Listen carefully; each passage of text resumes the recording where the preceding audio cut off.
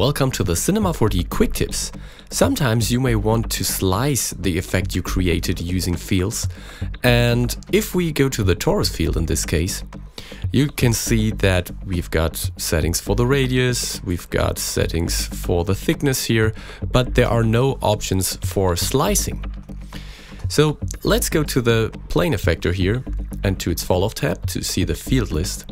And in order to create a slicing for that, we need a radial field.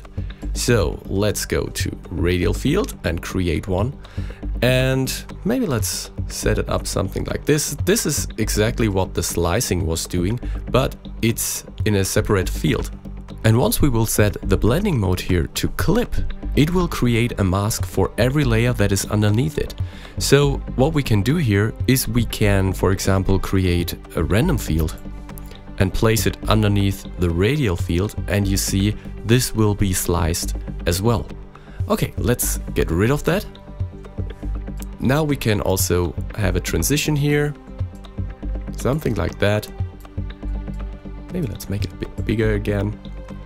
And another cool thing we have here is the iterations.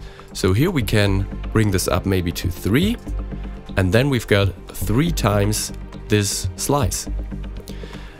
And we also have got an offset that we can animate, or the offset is even exposed to be controlled by another set of fields. So if we now apply a time field, for example, and set this maybe to 100 frames, and just press play, we didn't set a single keyframe, but our slicing is animating.